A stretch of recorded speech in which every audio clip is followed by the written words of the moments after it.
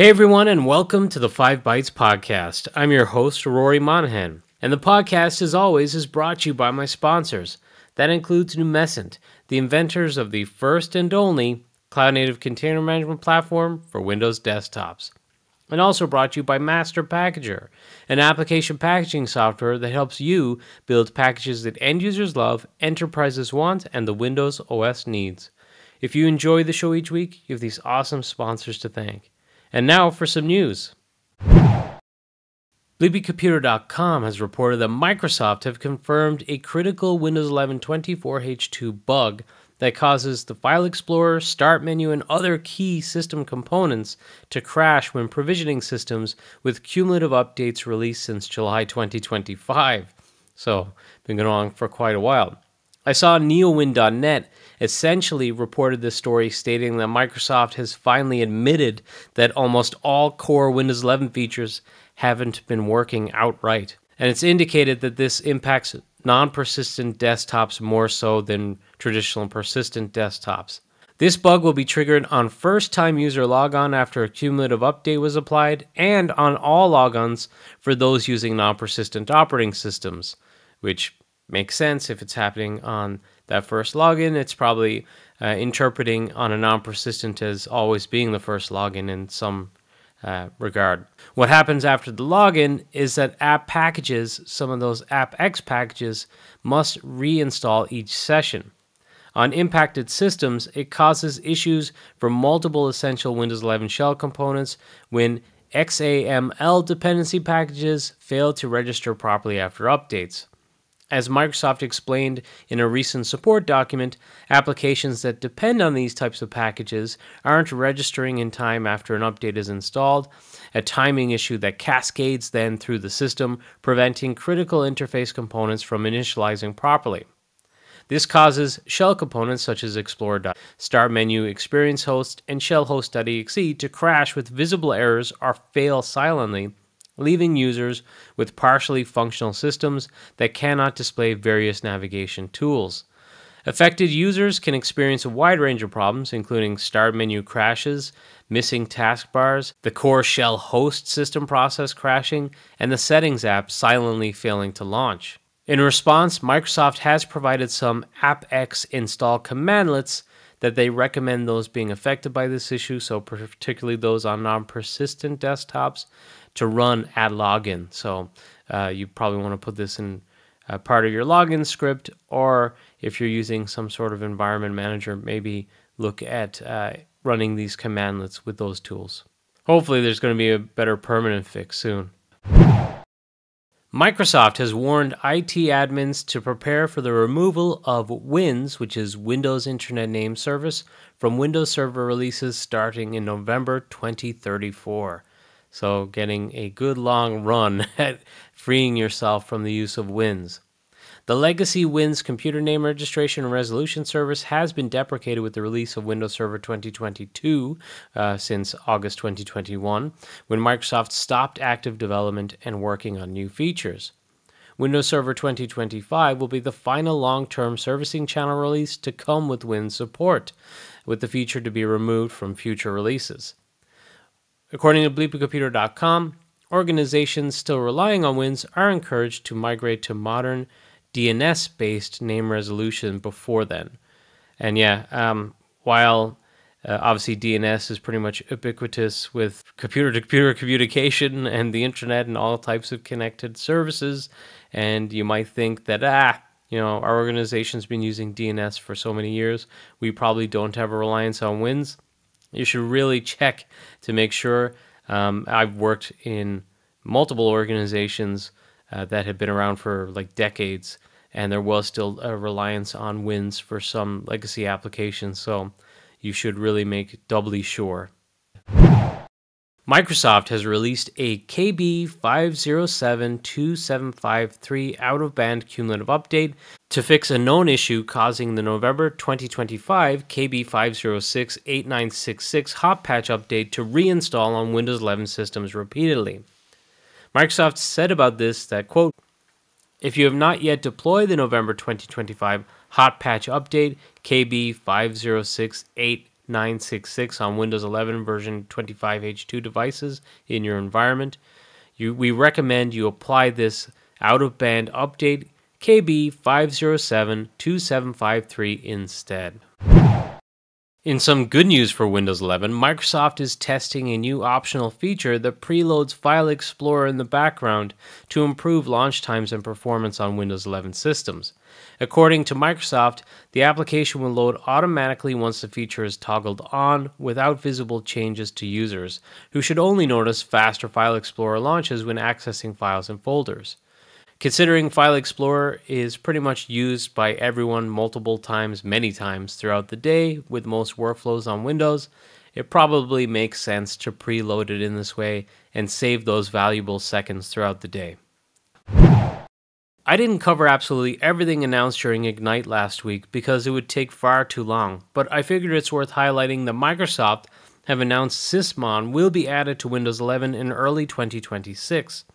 It is hoped that it will make it easier for security teams to detect and respond to threats by having it accessible on every Windows 11 system in an estate. WindowsCentral.com has reported that Microsoft have published a feature to Windows insiders that lets users uninstall store-managed apps from the Microsoft Store's library page. So this is kind of a nicer looking UI for uninstalling and managing applications than, say, the apps and features menu within the Windows 11 settings. NeoWin.net has reported that a new PowerToys feature is in the works that allows you to tweak multiple monitor settings.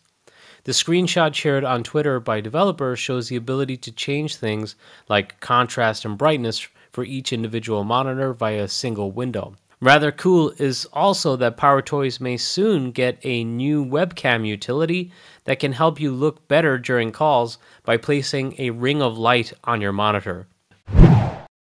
BleepyComputer.com has reported that Grafana Labs is warning of a maximum severity vulnerability, CVE-2025-41115, in its enterprise products that can be exploited to treat new users as admins or for privilege escalation. The issue is only exploitable when SCIM, which is System for Cross-Domain Identity Management, provisioning is enabled and configured. It looks like Grafana have given this one a 10 on the severity scale, thus it being called a maximum severity vulnerability. Administrators of self-managed installations can address the risk by applying some of the updates, which will be Grafana Enterprise version 12.3.0, 12.2.1, 12.1.3, or 12.0.6, respectively, depending on what, rev you're on currently.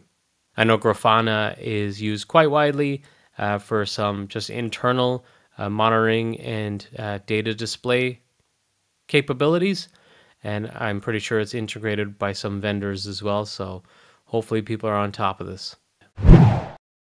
Ars Technica has reported that Dell and HP have disabled HEVC hardware decoding in some of their laptops, resulting in certain video content not playing in browsers on these devices, forcing users to use a third-party media player. HP reportedly disabled the codec in certain models all the way back in 2024. HP and Dell shared comments with Ars Technica, but neither of the comments addresses the reason why this was disabled by the vendors. But interestingly, last year Synology announced that it was also ending support for HEVC, as well as H.264/AVC and VCI on its Disk Station Manager and B-Station OS platforms, saying that support for video codecs is widespread on end devices such as smartphones, tablets, computers, and smart TVs. And they said, quote, "This update reduces unnecessary resource usage on the server and significantly improves media processing efficiency. The optimization is particularly effective in high-user environments compared to traditional server-side processing." End quote. Well, all that to say it's probably coming down to cost is my guess, and it's probably one less complication or variable that they have to consider in their development and support. It's my guess.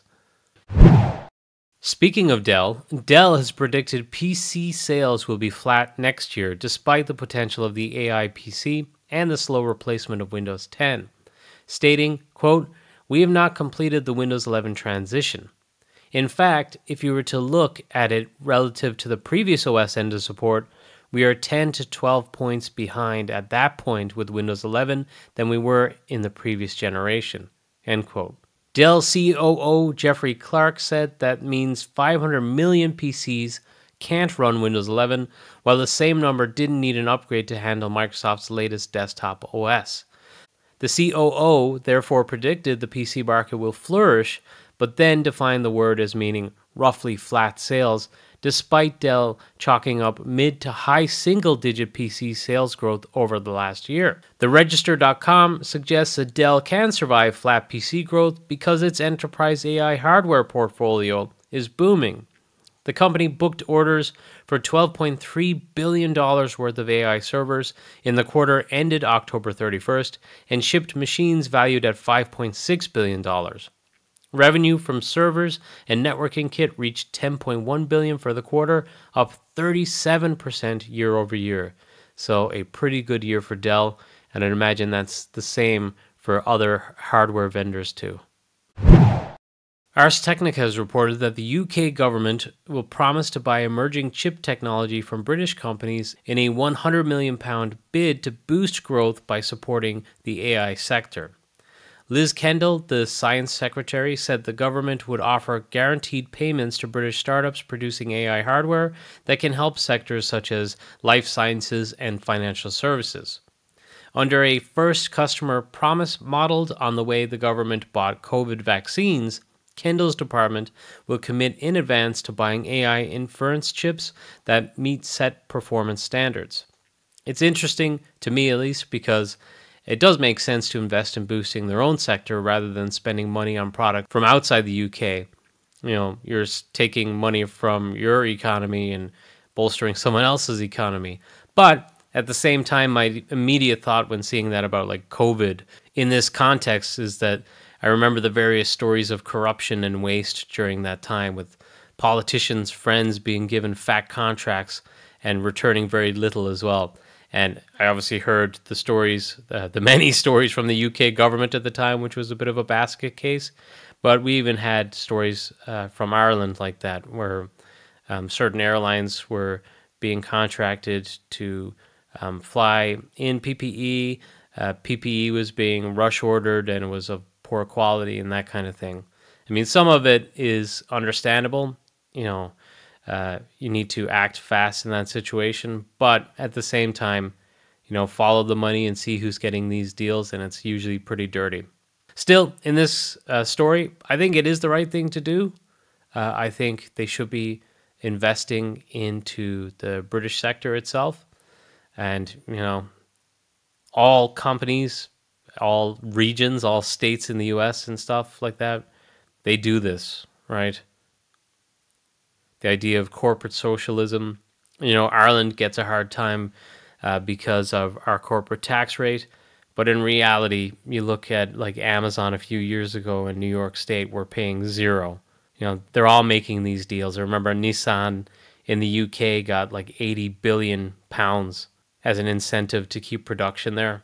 So yeah, the market rate of what they should be paying in tax is one thing, but in reality, when they're being given these massive rebates, that's not what they're paying. And every country does it, some better than others. And in this story, I think it makes sense to keep that money circulating within the United Kingdom and to try and bolster their own AI sector. Others should be doing so too. Ars Technica reported that one of the world's premier security organizations has canceled the results of its annual leadership election after an official lost an encryption key needed to unlock results stored in a verifiable and privacy-preserving voting system. The International Association of Cryptologic Research, or IACR, said that the votes were submitted and tallied using Helios, an open-source voting system that uses peer-reviewed cryptography to cast and count votes in a verifiable, confidential, and privacy-preserving way. Helios encrypts each vote in a way that assures each ballot is secret. Other cryptography used by Helios allows each voter to confirm their ballot was counted fairly. The loss of the encryption key has been called an honest but unfortunate human mistake. And to prevent a similar incident, the IACR will adopt a new mechanism for managing private keys. Instead of requiring all 3 chunks of private key material, elections will now require only 2. Moti Young, the trustee who was unable to provide his third of the key material, has resigned as a result of this. And a new election that started Friday and runs through December 20th will be taking place. It is unfortunate, but I think it's actually a pretty impressive system. It's good that they're keeping faith and they're just rejigging things and doing it again, I think. Ars Technica has reported that during an all-hands meeting earlier this month, Google's AI infrastructure head, Amin Vahidad, told employees that the company must double its serving capacity every 6 months to meet demand for AI services.